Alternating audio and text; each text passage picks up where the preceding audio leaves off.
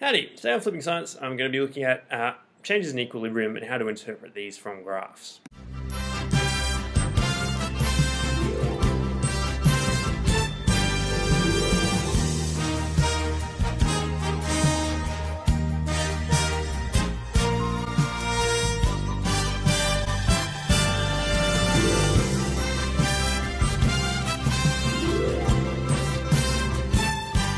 So science understanding we're going to look at.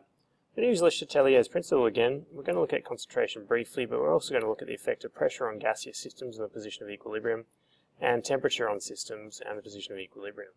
We're going to look at that through graphs, so looking at what happens in a graph and seeing if we can determine what changes happen to the system at equilibrium. So here's an example. We have a system at equilibrium. We've got N2O4 and NO2 again. If we look at what's happening at this change here, what's happened? What have we done to this system that was at equilibrium over here, but now the position of equilibrium has shifted and we've moved over here? If we look at what's happened, our NO2 concentration here has sharply increased. So what's happened is the system was at equilibrium over here, someone's added some NO2, and now the system is responding. So if we increase our amount of NO2, the position of equilibrium is going to shift over to the left to reduce the concentration of NO2, but increase the concentration of N2O4, and that's what we see in this graph. So we talked about concentration, what happens last time, and this is what happens on the graph, what you would see on a graph. So you'd see a sharp increase or decrease of one of the reactants or products. So that's what happens with concentration. With pressure, we're talking about gaseous systems. You get, at a certain temperature, you get a certain number of molecules in the gas phase. This is the ideal gas law. Worry about that in uni. If you reduce the number of particles in total, that means you lower the internal pressure. If you increase the number of particles in total, that means you increase the pressure. So the system will shift to reduce the stress by looking at the total number of particles that are being produced.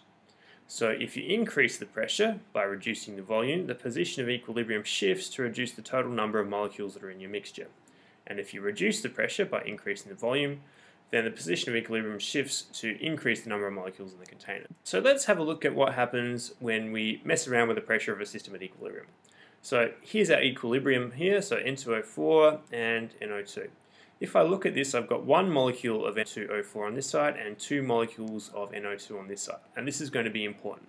So what happens when I increase the pressure on this side over here? So I'm going to use my plunger and my beaker, I'm going to squish it down. That means now I've got the same number of molecules, but they're in a smaller space. So essentially I've increased the concentration.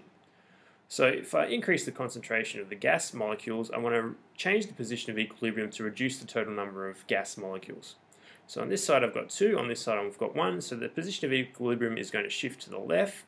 So it's going to reduce the concentration of NO2 and increase the concentration of N2O4. That means I'm going to have more of this and less of this. That reduces the pressure internally because now I have less molecules. I've gone from 2 on this side to 1 on this side. So over this side I'm going to reduce the pressure. So I'm going to raise my plunger up. That means I've got more space for the same number of molecules. That means the pressure is going to reduce. So what I want to do now is I want to make more molecules so that I get back to equilibrium. So the position of equilibrium is going to shift to the right over here. We've got two molecules on this side, one molecule on this side. So we're going to make more NO2, and that will lead to reaching back to equilibrium. So here's a graph showing that. So on this side over here, we look at what's happened. So we've got a sharp increase in concentration of both of the gaseous species. So if I increase the concentration of both, what that means is that the volume has decreased, so the pressure has increased. So we've increased the pressure, so to reduce the pressure we're going to produce more N2O4 and reduce our concentration of NO2. So we're going to reduce this and make more of this. So the position of equilibrium shifts to the left, the side with less molecules is going to increase in concentration. So in this case we can see the concentration increase and we can see the concentration of NO2 decreasing. So that's pressure. Now we're going to look at what happens with temperature.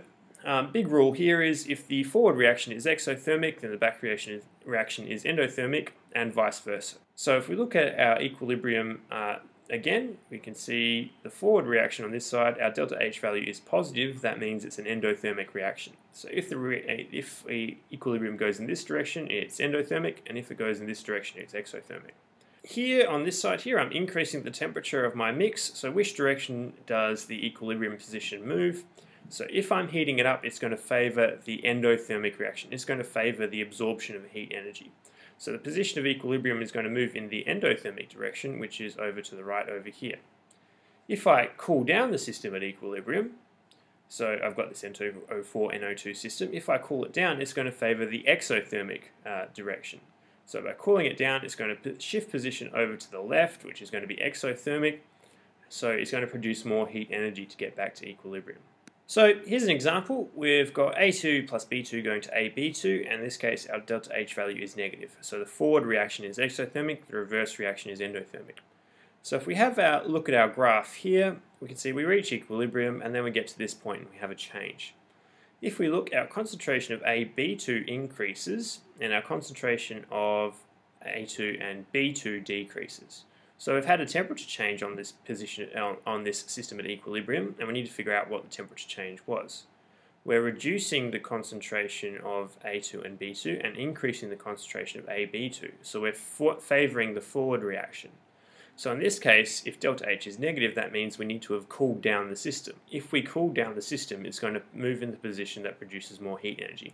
In this case, it's shifting over to the right, so we're making more AB2. Alright, so let's bring all three of those together by looking at what happens in this situation here. So here's our equation, N2 plus 3H2 goes to 2NH3.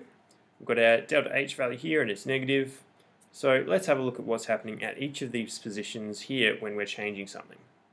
So if we look down here at NH3, we can see that the NH3 concentration is increasing, the H2 is decreasing. We have a sharp increase in the nitrogen concentration. So what that means is they've added nitrogen to the system. That means the amount of nitrogen is going to decrease, the amount of hydrogen is going to decrease, and the amount of ammonia is going to increase because the equilibrium is going to shift to the right.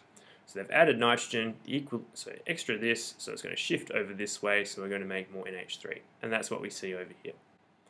In this case over here, we see sharp increases in all three concentrations. What that means is, to me, the pressure has increased, so the concentration is increased. So they've increased the pressure. If they increase the pressure, what's going to happen is the shift of equilibrium is going to favor the production of fewer molecules. So in this case, we've got 2 molecules on this side and 4 in total on this side. So 3 from here and 1 from there. So it's going to shift in the position to produce less molecules. So in this case, more NH3. So if we have a look here, so our NH3 concentration increases and our concentration of N2 and H2 is decreasing as well. Look at the last case, we've got an increase in concentration of H2 and N2 and a decrease in concentration of NH3. So we've changed the temperature here, so let's figure out which direction we've done. So the forward reaction here is exothermic. We're favouring the production of the reactants on this side. So if we're favouring the production of reactants on this side, we're shifting the position equilibrium to the left, which means we're favouring the endothermic process. So if we're favouring the endothermic process, what that means is they've heated up this system. So if you heat up this system, it's not going to favour the forward direction, which is exothermic, it's going to favour the reverse direction, which is endothermic. So there's some examples of some questions that you might get and how to interpret these graphs. That's it for Flippin Science today. See ya.